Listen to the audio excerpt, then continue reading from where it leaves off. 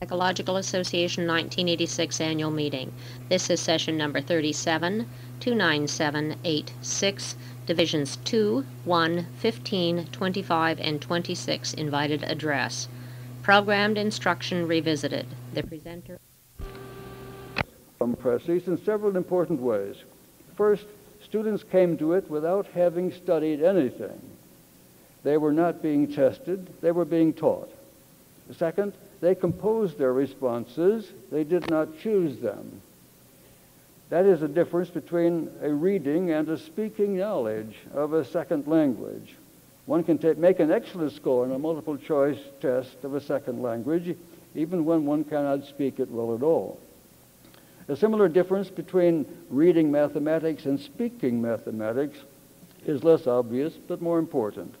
It is a difference most of us once felt when we followed easily enough as the author of a text solved a sample problem, and we then tried to solve other problems by ourselves. Third, Precis machine simply gave an immediate evaluation of each response. The items in my machine were arranged in a special order. After completing the material in frame 1, students were better able to tackle frame 2, and their behavior became steadily more effective as they passed from frame to frame. I began to speak of programmed instruction.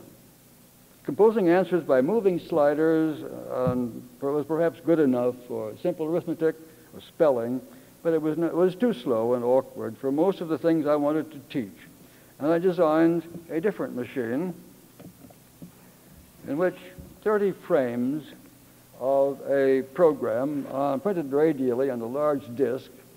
One frame shows through an opening in the machine. The student writes a response on a strip of paper in another opening, and by lifting a lever, the student moves what has been written under a transparent cover, but it could not be changed, and uncovers the correct response. In 1958, 12 of these machines were set up in a self-instruction room in Seaver Hall in the Harvard Yard and were used in my course, Natural Sciences 114. James G. Holland and I wrote the program, which was eventually published in workbook form. That's all for the slides, and we could have the lights on, please. That sort of thing can also now be done much more conveniently with computers, of course. The machines I have described are museum pieces, and appropriately enough, are all now in the Smithsonian. I was soon saying that with the help of teaching machines and programmed instruction, students could learn twice as much in the same time and with the same effort as in their classrooms. Other kinds of machines soon appeared. In some of them, responses were chosen, as in Precis machine. In others, they were composed, as in mine. Great numbers of programs were written, most of them published in workbook form, with current responses being uncovered by a sliding mask or found on another page. By the end of 1962, according to an editorial in Science, 250 programmed courses would be available in elementary, secondary, and college mathematics, 60 in science, 25 in electronics and engineering, 25 in foreign languages, and 120 in social studies. Many were excellent. A colleague once told me that he had decided that he ought to know more about biochemistry and had bought a programmed text. It was amazing, he said. In a week, I knew biochemistry. He didn't mean, of course, that he was then a biochemist, but that he had learned a great deal with very little effort in a remarkably short period of time. Programmed instruction, with or without machines, was quickly adopted by industry, but the educational establishment was not impressed. It was as if the automobile industry had been shown how to build cars in half the time at half the cost and had said no. Reasons could be given, of course. The machines were crude, the programs were untested, and there were no ready standards of comparison. Machines would have cost money that was not already budgeted. Administrators, school boards, and parents would have to agree on their adoption, and teachers misunderstood the role of the machines and were afraid of losing their jobs. Two administrative problems, however, would have caused much more serious trouble. What would happen if students really learned twice as fast? If first grade students also covered second grade material, what would the second grade teacher do? How soon would students come on the job market? That problem, of course, could have been solved by teaching twice as much. Surely a happy solution, but it would have meant retraining teachers, restocking libraries and storerooms, and making many other changes. Even more disruptive would have been the inevitable abandonment of the phalanx system. If each student could advance at his or her own pace, how were students to be grouped? What would happen to the homeroom? It would be unfair to say that teaching machines and program instruction were not more quickly adopted because improvement in education would cause too much trouble. A more likely obstacle was a failure to understand the principles upon which they were based. A change was needed in educational psychology, and it was delayed by an accident of the time. When the Russians put the first man-made satellite into orbit, Americans were stunned. How could the Russians have beaten us? Was something wrong with American education? The National Defense Education Act was quickly passed, and money was made available to improve teaching, especially in science and mathematics. A conference of educators was held at Woods Hole to plan its use, and was reported in Jerome Bruner's The Process of Education, which became a kind of Bible in schools of education. Students were no longer to be told things, they were to discover them for themselves. They were not to memorize, they were to think, grasp concepts, be creative. Vast sums of money were spent in developing materials to improve high school science teaching. Students would also no longer add, subtract, multiply, and divide. That kind of thing could be done by hand calculators. They would think as mathematicians thought, with the help of the new math. 25 years later, high school grades in science and mathematics were a little worse. Those who had prepared the materials blamed the teachers, but it was the teachers and their problems which had needed help in the first place. The cognitive movement seemed to legitimatize traditional theories of learning and teaching. Many educators were content with such a book as William James' Talk to Teachers. It was published in 1899 and written in the language of the layman. Programmed instruction, on the other hand, took advantage of what had been discovered in a special discipline called the experimental analysis of behavior. My first programs were written when I was finishing an application of that analysis to verbal behavior. By carefully constructing certain contingencies of reinforcement, it is possible to change behavior quickly and to maintain it in strength for long periods of time. The details cannot be covered here, but I can illustrate the central process by telling a story. The process is called operant conditioning, of course. Many years ago, I published a paper in Scientific American called How to Teach Animals. The editors of Look magazine found it hard to believe and challenged me. If I could teach an animal as swiftly as I said I could, they wanted pictures. I accepted the challenge. I would teach a dog to stand on his hind legs in a matter of minutes. I would not touch the dog. I would not attract its attention in any way. I would not give it any reason to stand up, such as holding a piece of meat above its head. I would simply reinforce its behavior. Some preparation would be needed. A reinforcer is most powerful when it follows behavior very quickly, optimally within a fraction of a second. Giving a dog a bit of meat is too slow. The dog must see the meat and come and get it, and that takes time. For essentially instantaneous reinforcement, a conditioned reinforcer is needed. In my article, I had explained how to condition the sound of a clicker as a reinforcer. But since we were going to take pictures, I would use the camera flash. The look people were to buy a dog and give it its daily ration in the following way. When the dog was moving about the room, they were to operate the flash and then give it a bit of meat. It would soon respond to the flash by coming to be fed, and when, after a day or two, it did so instantly, I would take over. When I first saw the dog, I took the switch that operated the flash and told the photographer to keep his camera on the dog. I had put some horizontal lines on one wall of the room, and when the dog went near them, I flashed the light. It came to the look reporter to be fed and went back near the lines, predictably because I had just reinforced going there.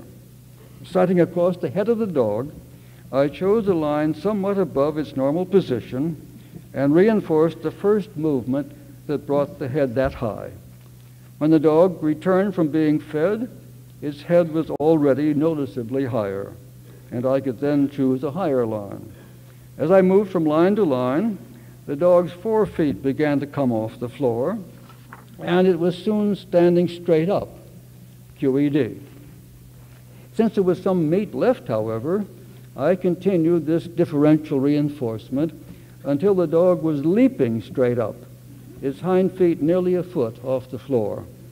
A picture had been taken of each flash, with each flash, of course, and look published, one showing the final spectre de la Haut's leap. You will not find a correct account of what I had done in most introductory texts in psychology, even today. Some of them will say that I had rewarded the dog for its jumping. As the etymology shows, however, a reward is compensation or remuneration for services performed and is seldom immediately contingent on behavior. We reward people, behavior we reinforce. Other texts would say that the dog had learned by trial and error, but it was not trying to do anything. When it lifted its head, I could have selected a lower position and got the dog down on the floor. And it certainly did not learn anything from errors. Some texts would call lifting the head or standing up purposive or goal-directed behavior. But a goal has no effect on the behavior through which it is reached. Only past consequences have any effect. Many educators would say that what I had done was training, not teaching. But if so, it was very much improved training. Dogs have been trained for centuries, and there are useful rules of thumb. But it is highly unlikely that even the most expert animal trainer could have done so much in such a short period of time with conventional means. Teaching is more than training, but it uses the same behavioral processes. Of course, we seldom teach in just that way. We do not teach a boy to tie a knot by conditioning a reinforcer, giving the boy 2 pieces of string, and reinforcing any move that happens to contribute to the fashioning of a knot. Instead, we show him how to tie a knot. We model the behavior, and he imitates us. But why should he do so? Before we can show him how to tie a knot, he must have learned to imitate, and he will have done so through operant conditioning. Because the vocal musculature of the human species has now come under operant control, we can also tell him how to tie a knot. And in that case, the need for an acquired operant repertoire is even more obvious. Showing and telling are ways of priming behavior, of getting the person to respond in a given way for the first time so that the behavior can be reinforced. We do not learn by imitating, however, or because we are told what to do. Consequences must follow. Consider how most of us learn to drive a car. At first, we turned the starting switch when we saw our instructor do so. We pressed the brake pedal when he or she said press, and so on. But the moves we made had consequences. When we turned the switch, the engine started.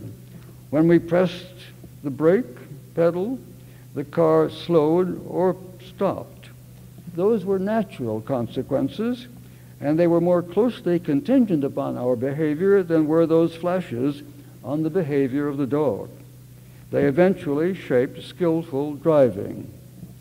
As long as we were responding to instruction, the car moved, but we were not driving it. We learned how to drive, in the sense of driving well, only when the contingencies of reinforcement maintained by the car took over. We do not learn by doing, as Aristotle said.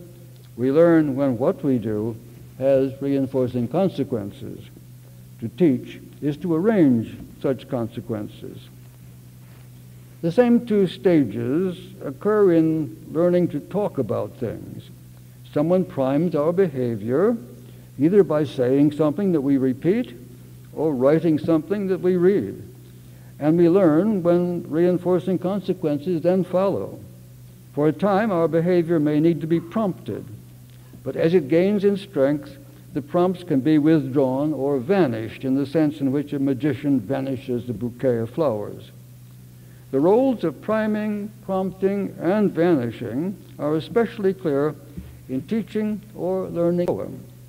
My daughter Deborah once came home from school complaining that she had been assigned memorizing 15 lines of Longfellow's Evangeline.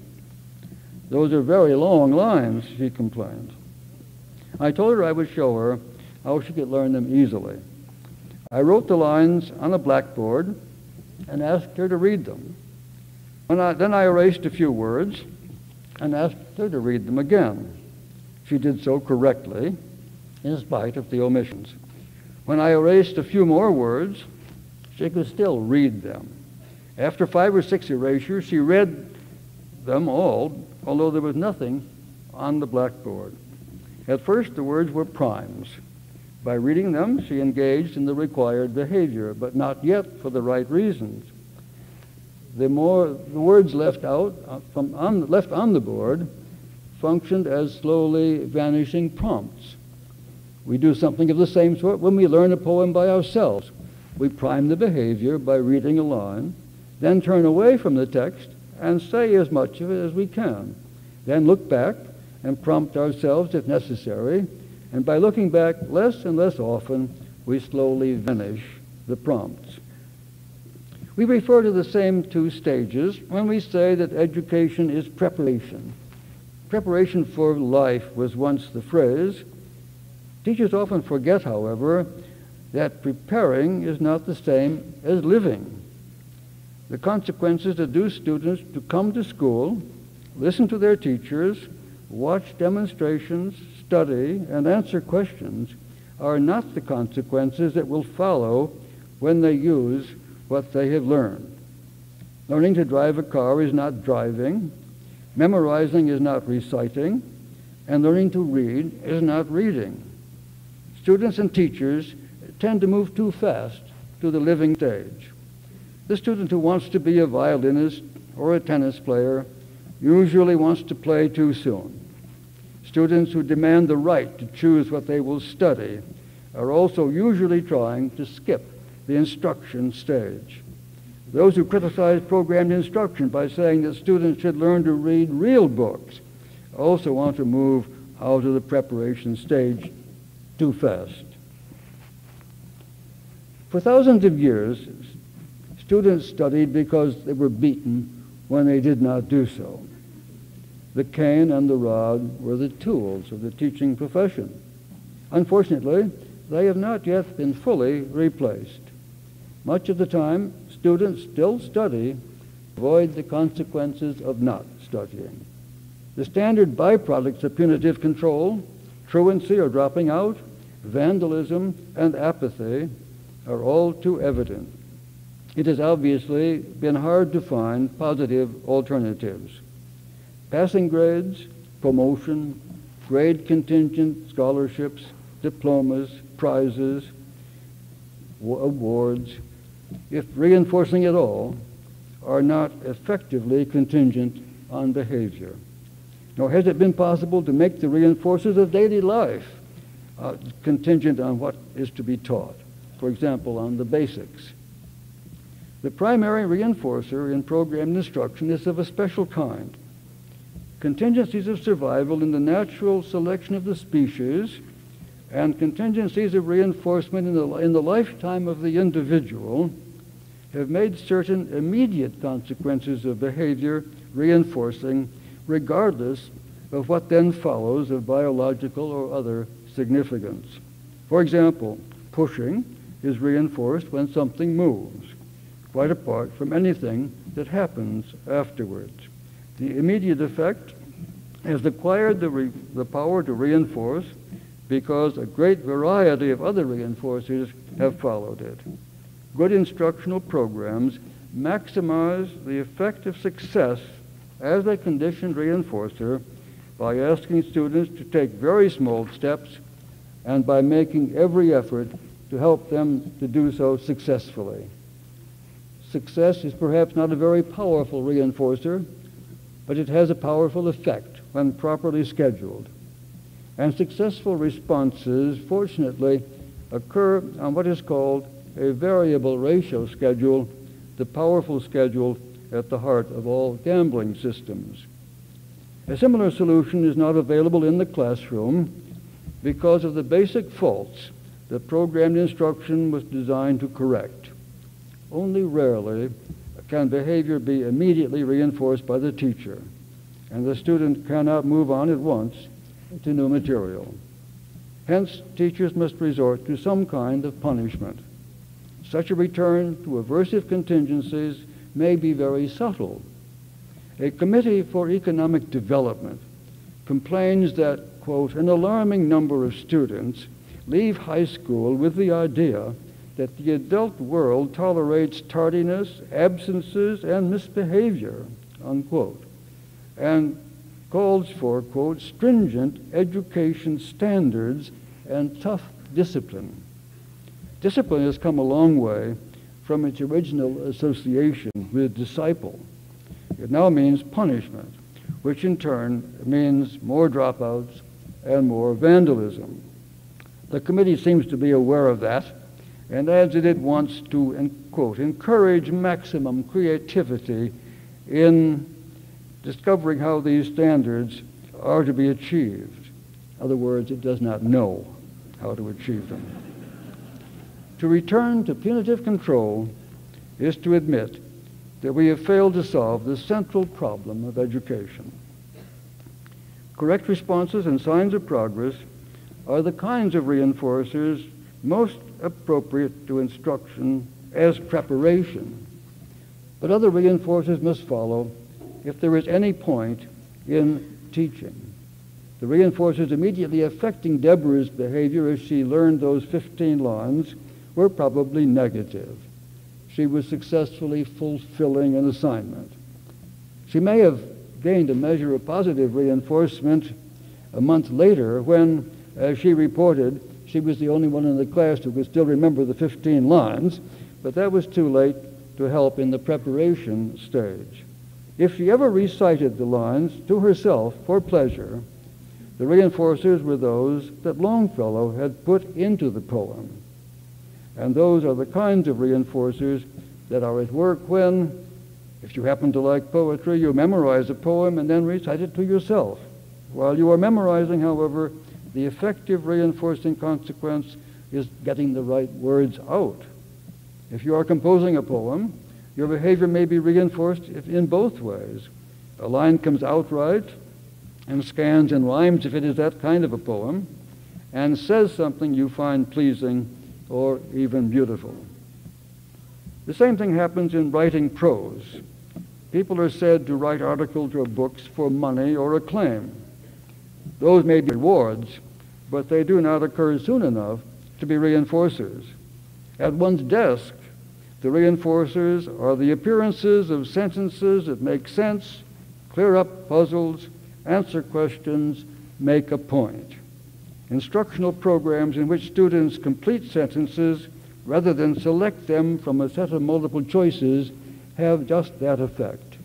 Someone has said that programs that have blanks to be filled are like Swiss cheese. They're full of holes. But when students fill the holes with the right words, something happens that is very much like what happens when they use what they have learned. When we are writing a difficult paper and just the right word comes, a hole is filled and our behavior is reinforced. It is sometimes said that programmed instruction gives too much help, that it does not challenge the student. But no amount of help is too much in the preparation stage. It must be vanished, of course, as other reinforcers take over. The more helpful the program, the more and more easily the student learns. More than 350 years ago, Comenius said that the more the teacher teaches, the less the student learns.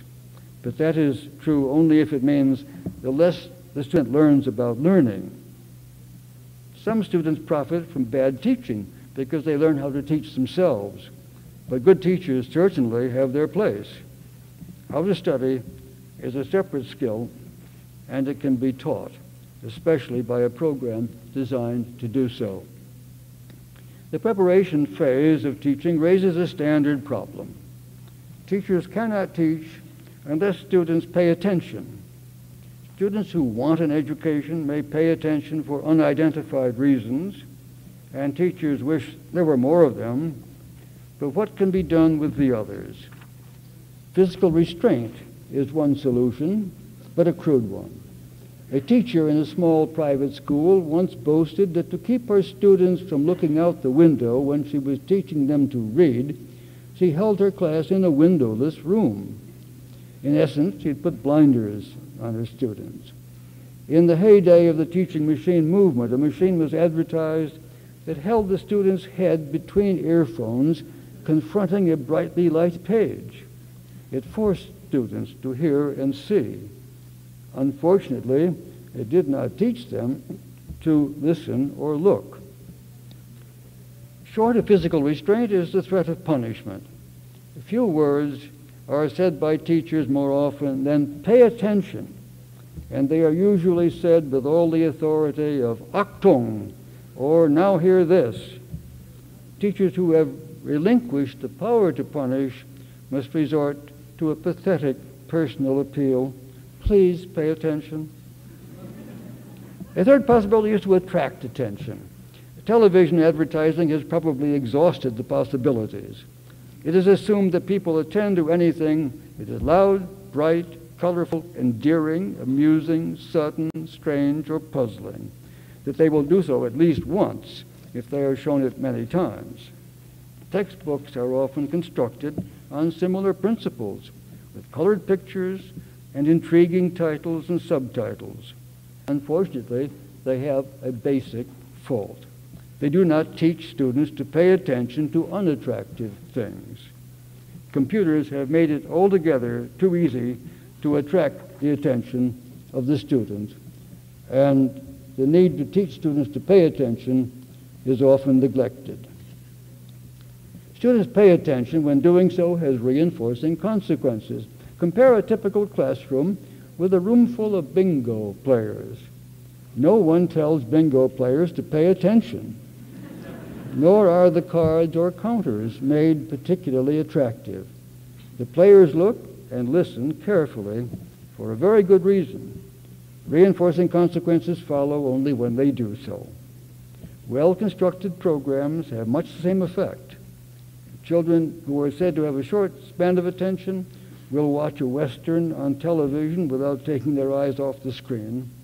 A book that is not attractive as an object will hold the reader if the writer has filled it with reinforcing things. Not everything we want to teach can be programmed, but contrived reinforcing contingencies are still useful in the preparation stage. How, for example, can we teach the appreciation of art, music, or literature? Perhaps another story will be helpful. In the early 50s, two of my students came to me with a problem. Please turn to the continuation of this session.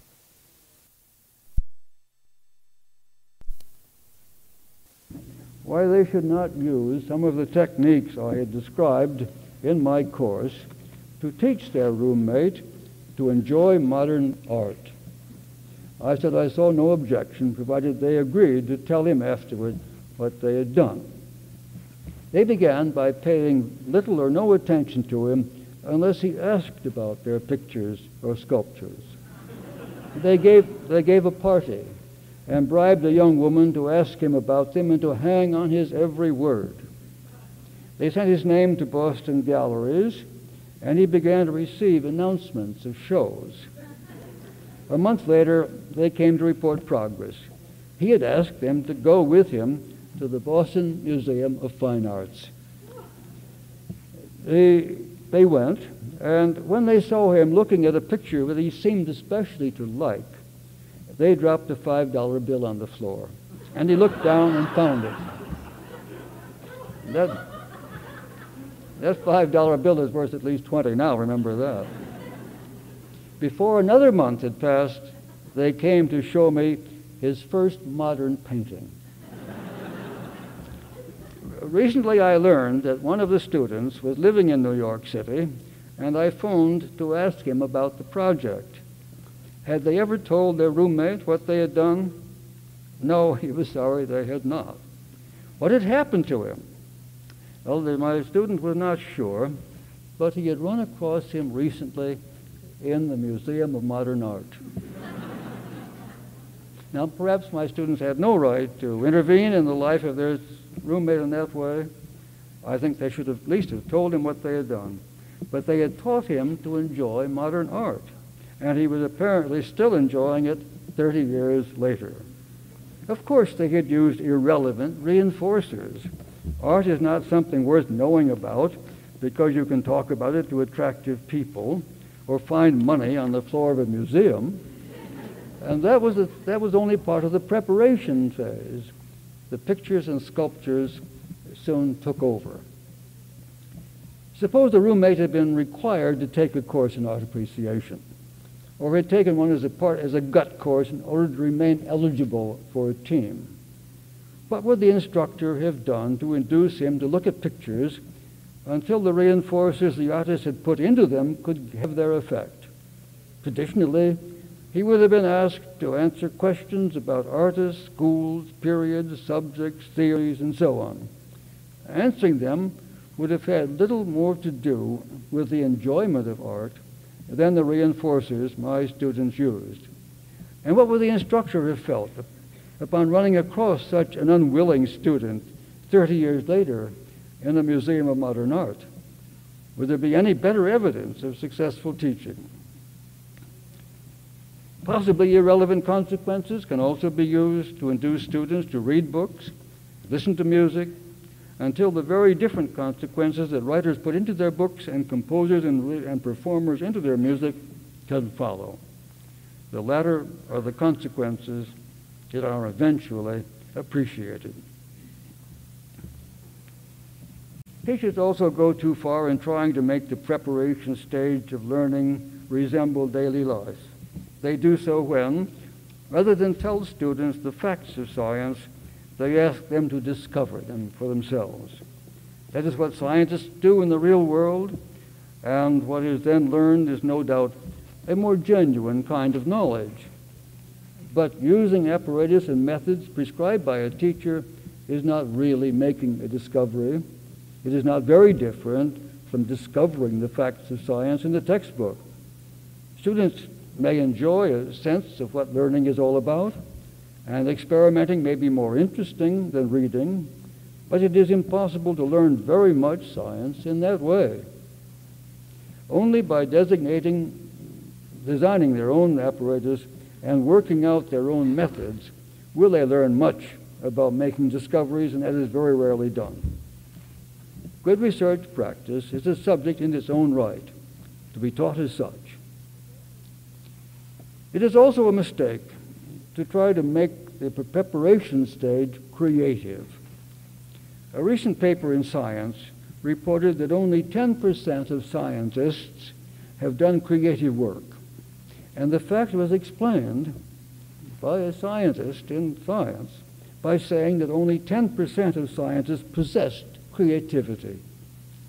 It would be much more important to know how they were said to acquire it.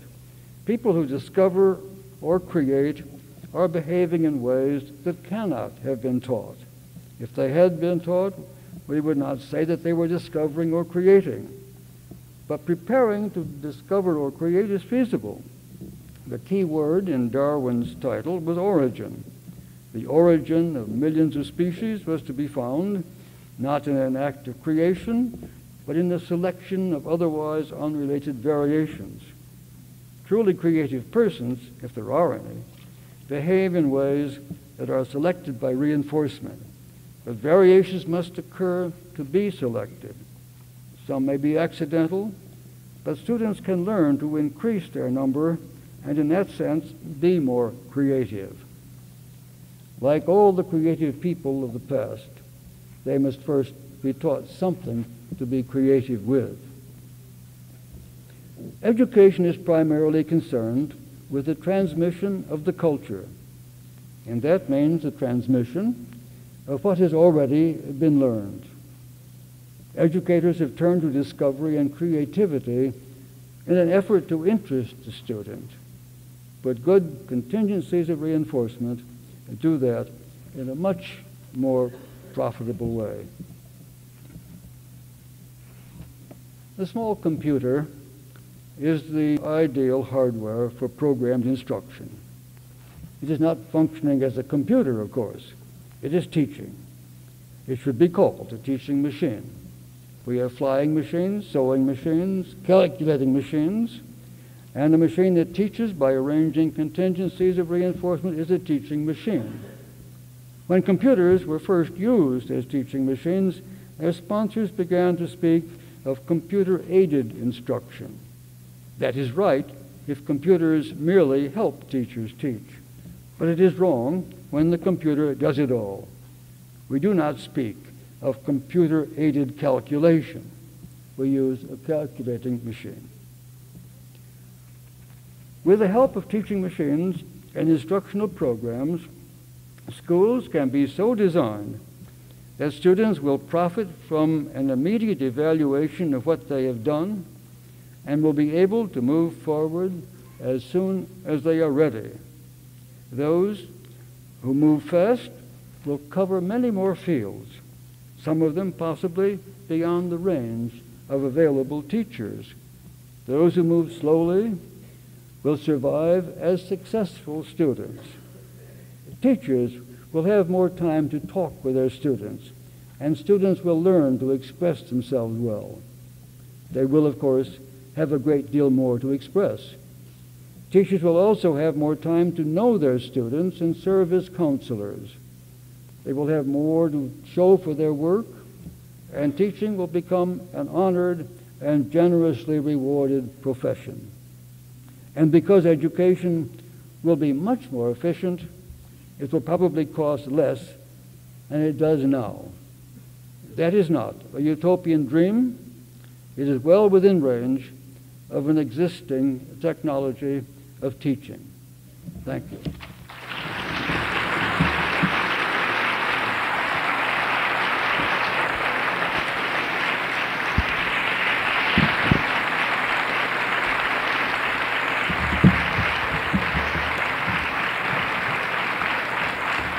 This concludes his presentation. Thank you.